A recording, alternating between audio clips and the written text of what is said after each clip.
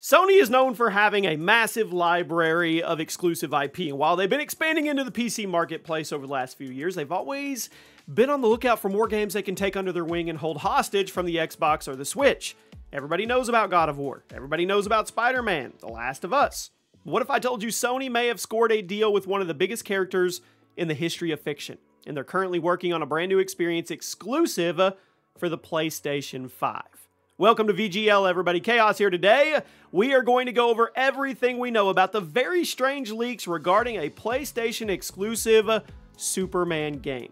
And it was leaked by none other than Microsoft just a few days ago in a court filing. Now, I want to say right out of the gate, I don't know if I believe it. In fact, I'm leaning towards not believing it, so don't shoot the messenger here. But we're going to go over everything that was said about the Superman game and whether or not you should believe in it, because the situation is deeper than people realize. Make sure you're subscribed. Make sure you drop a like on the video. Let's go all the way through it. And a few days ago, an FTC document filed by Microsoft was discovered online as part of an ongoing legal battle surrounding the acquisition of Activision Blizzard. Now, Sony has been doing their best to keep Microsoft from acquiring the Call of Duty publisher, and this has led to Microsoft filing countless legal documents pleading their case and basically ensuring the public that they are within their legal right to purchase the company. Nothing out of the ordinary there. But what is odd is in this document a few days ago, it explicitly referred to a PlayStation exclusive Superman game that nobody has heard about. The line from the document reads, "This first show the impact of PlayStation exclusives releases on Xbox console sales is X. This applies for big titles like God of War or Superman."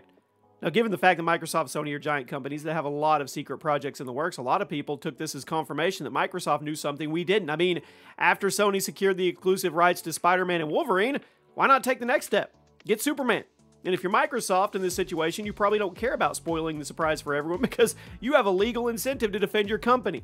It's not like Microsoft ever signed an NDA about a Superman game with Sony, right? So if Sony's trying to block their deal and Microsoft is trying to defend themselves, it would kind of make sense for them to spill the beans on this. A similar thing happened a few months ago when Microsoft accidentally leaked the release window for Insomniac's upcoming Wolverine game, but then again, that release window ended up being wrong. So it's entirely possible it's just a mistake by the lawyers. So what does it mean? Is Sony working on a Superman game? Well, here's the thing. I don't actually think so. The exact quote was referring to existing franchises and established data, which is why Superman was listed right next to God of War. Personally, I think the lawyers made a mistake here. They meant to say Spider-Man. At the end of the day, Microsoft's lawyers probably aren't gamers, and they aren't likely following the exact in and outs of the gaming industry. They also probably not be giving a whole lot of time to research things because Microsoft is throwing everything at the kitchen sink to get this deal done. Superman, Spider-Man, makes total sense. Outside of the possible mistake scenario, it's also worth pointing out that roughly there's a 0% chance that Sony secured exclusive rights to Superman.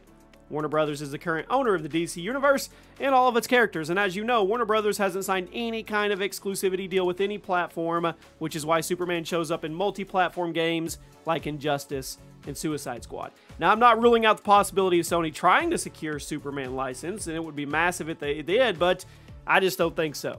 At the end of the day, I think it was a mistake by Microsoft lawyers. Sony has put them in a really awkward position, and the frantic back and forth between them and the FTC, I think somebody goofed, and they put Superman instead of Spider-Man. I don't want to rain on the parade if you're a Superman fan, but I just don't think so. If it makes you feel better, though, Warner Brothers is surely working on something for the future, but then again, they also just delayed Suicide Squad indefinitely, so they have a lot of work to do before they get to another DC Universe game. Let me know what you guys think, and I'll see you soon.